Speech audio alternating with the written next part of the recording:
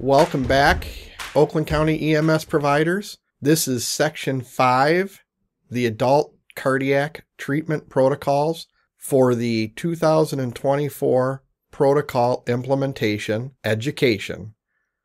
The implementation of these protocols is scheduled for February 1st, 2024. My name is John Toit. I am the EMS System Manager at the Oakland County Medical Control Authority. And today joining me is Captain Kevin Snell. He's with the Oxford Fire Department. He is their EMS coordinator, and he's a member of the Protocol Committee. Well, this is Section 5. We're back with Captain Kevin Snell from the Oxford Fire Department. Kevin, tell us all about Section 5, and we'll start with 5.1. Good day, John. Thanks for having me. I'd like to go over the Section 5, which is most of our ACLS guidelines.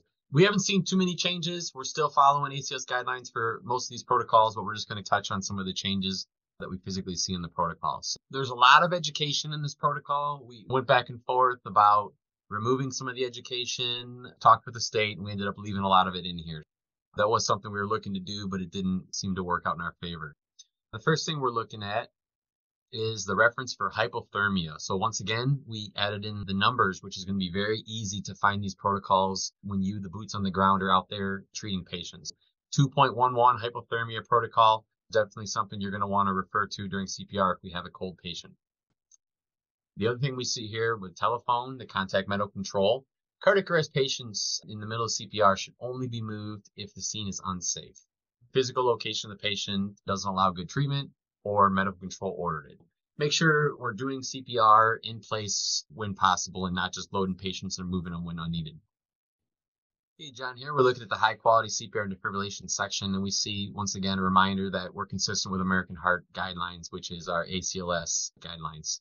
They talk about the anterior posterior placement of pads. It's preferred when possible. I know this is something very difficult. People laying in between the toilet and the tub with all their clothes on and their winter jacket and trying to get a pad on their back. But it's just something to be considered that, if possible, we can stack the pads front to back. With defibrillation of all our devices, we are still going to be following the manufacturer's recommendation. If you do not know the recommendations of your manufacturer for giving your defibrillation doses, you should give the maximum available on that unit. We were able to get the state to move a lot of the education out of the procedure portion of the protocol. What you're going to find is the education is in front and the procedure has a lot less education in it, so that if you need to find something in a hurry, you can find something in a hurry. Under operational considerations, prior to advanced airway placement, this isn't something we're going to do often, but if we're on scene and we're doing 30 to 2, they want to remember to make sure we're taking a look at the monitor to see if we have any kind of rhythm change during those ventilations when we're not doing compression. So this is kind of a common sense thought process here, but just something to remember. Try to look at the monitor when possible. If an AED has been applied, whether it's BLS personnel or police on scene, and you're an ALS unit, make sure we're switching to the cardiac monitor after the initial defibrillation. We shouldn't continue to use an AED in manual mode when we have a cardiac monitor available.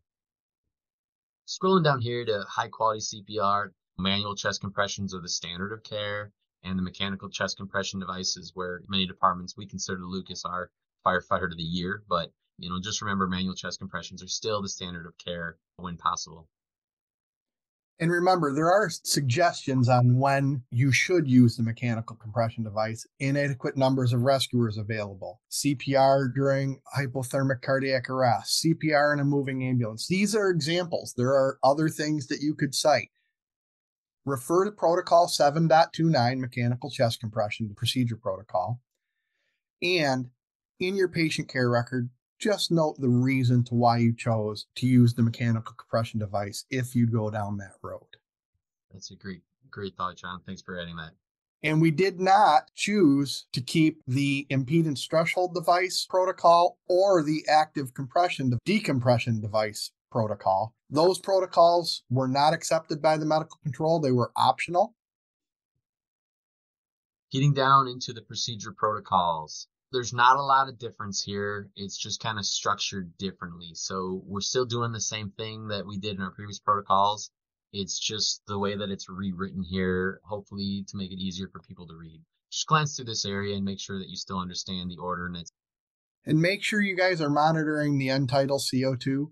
That is now something that is a requirement. The state has been moving towards this, and they want to make sure that that is being monitored on all patients during cardiac arrest, and even really sick patients now. And again, if ROSC isn't achieved after 30 minutes of ALS time and the patient is in asystole, that's when you contact medical control, refer to protocol 7.6. Again, there's some notes here at the end. Just talk about, remember, hey, look for your H's and T's.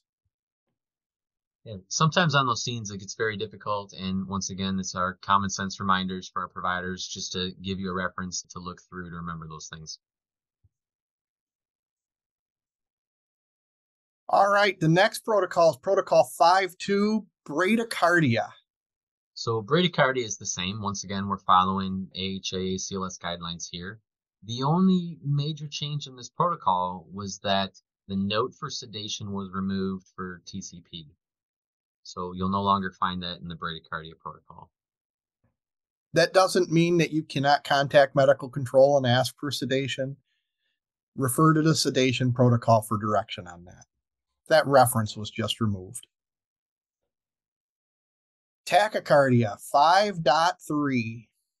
Tachycardia. So tachycardia did exactly what all the providers hate. It went from 2 pages to 4 pages. The information here is still the same. It's still current with our AHA ACLS guidelines. The protocol was just restructured. First thing we're looking for is whether they're stable or unstable. If they're unstable, we're obviously going to treat that immediately. If they get into the stable criteria, it's going to break down to narrow complex and wide complex, regular and narrow rhythms, irregular rhythms, and determine what we're going to do. They added in these little graphic arts for us on the modified Valsalva maneuver, getting somebody's heart rate lowered. Still giving adenosine.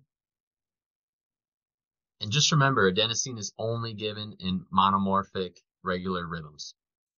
Protocol 5.4, pulmonary edema, cardiogenic shock. This is one of those shock protocols you referred to in section 1. Absolutely, John. Once again, when we're trying to put our brains together and think the same way, some people may not go to this protocol. They may go to shock, and hopefully the shock will now lead them to this protocol when this is pertinent. So the major change we see here with crackles, administering nitroglycerin on patients, we didn't have a maximum number in here prior. You could just administer nitro as long as their pressure was good. The med control group here decided that we we're going to maximize our nitro doses to 3. When we scroll down here to 8AI, we see administered 20 micrograms of push dose epi. The funny thing about the prior protocol is it listed the volume, but not the dose. So that was something in the protocol committee that we caught and we wanted to make sure we addressed. It used to say administer 1 to 2 milliliters. We wanted to make sure that the dose was in here. So it's administered 20 mics. And again, all of these follow the ACLS guidelines set forth by the American Heart Association. The next one is chest pain, acute coronary syndrome, section 5.5. So the chest pain protocol here, other than adding in the reference numbers to the other protocols to refer to, is going to be the same. We did have the removal of the possible inferior wall MI during the nitroglycerin administration. We decided that as long as the pressure was good, you could administer nitroglycerin. Down here at 11B, between boluses, assess the patient response for pulmonary edema. This is one of those common sense things we learn in school. If we're giving fluid to somebody and we're overloading them and we start getting crackles in the lungs or some pulmonary edema, we definitely want to stop giving our fluid boluses and then contacting medical control for how to get that fixed. And then last, but certainly not least, an improvement to this section, something that we pulled out of section 1 and split up and put in section 5 and section 6, ROSC. Absolutely, John. This was something I think we all had on our top 3 priorities during the protocol review was we got to get ROSC out of section 1 and get it into section 5. When the boots are on the ground or during cardiac arrest and we're already in section 5, staying there to find ROSC was just made so much more sense. Here we see ROSC patients, they're going to have a reference to 3.7, which is the crashing adult treatment protocol, which is something you might think about. It's no longer considered end tidal. It's definitely do use our end tidal CO2, monitor our waveform, keep an eye on what our capnography is during compressions and especially during ROSC. And hopefully we want to try to get a range between 35 and 45. Hypotension, we see push dose epinephrine. We can prepare push dose epinephrine while we're given a fluid bolus. As we remember in ROSC care in AHA, we talk about 1 to 2 liters of fluid prior to giving vasopressors. But in the protocol here, what they're telling us is it's okay to get your push dose measured and ready while you're administering your fluid bolus. Excellent. And that's all for section 5. Kevin, thank you for joining us again. And we'll be moving on to section 6 soon. Excellent. Thank you for having me, John. I really appreciate it. Thanks again for listening, Oakland County EMS providers. We've just completed section 5. We are on our way to section 6. If you have any questions, contact QI at ocmca.org.